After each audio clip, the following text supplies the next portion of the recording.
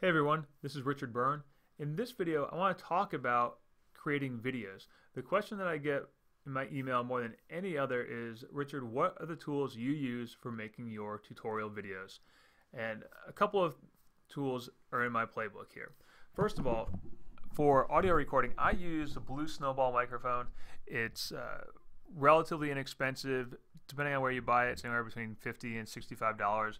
This one I think I got from Staples. I have another one that I've gotten from Amazon. They do a great job of filtering out background noise. It's really great for classroom environments where you might have students working in stations and you want to avoid having some overlapping sound. Blue Snowball microphone, really great for that. Also very durable. I have literally dropped it off the desktop onto a ceramic tile floor and it keeps on working. Not a problem at all. So that's the first tool I use.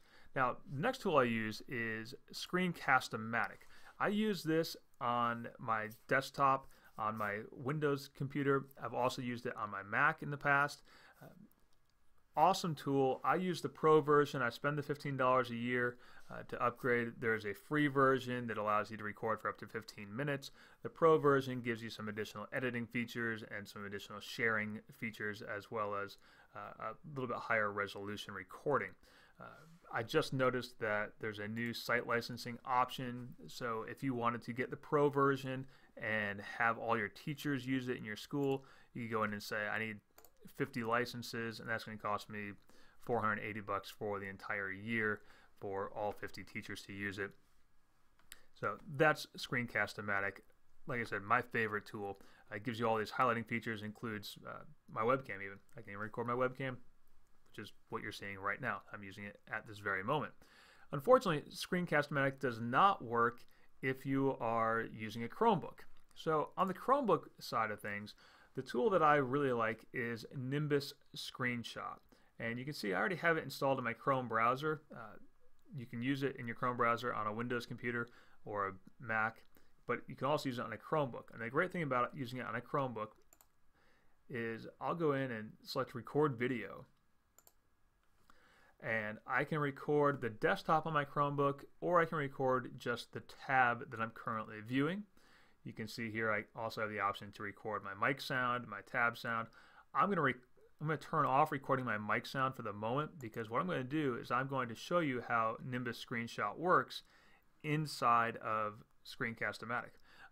So I'm making a screencast without making a screencast at the moment. So let's go ahead and do a tab record. And we can see now it's recording. It's keeping track of how long I've been speaking for or recording for.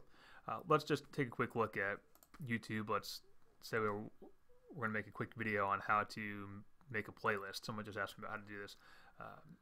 Let's say I want to make a playlist of bloopers from my favorite TV shows. So I'm going to go down here. I'm watching the video while I'm signed into my YouTube account. Click Add To, and then you can say Create New Playlist, and we'll call it TV Show Bloopers.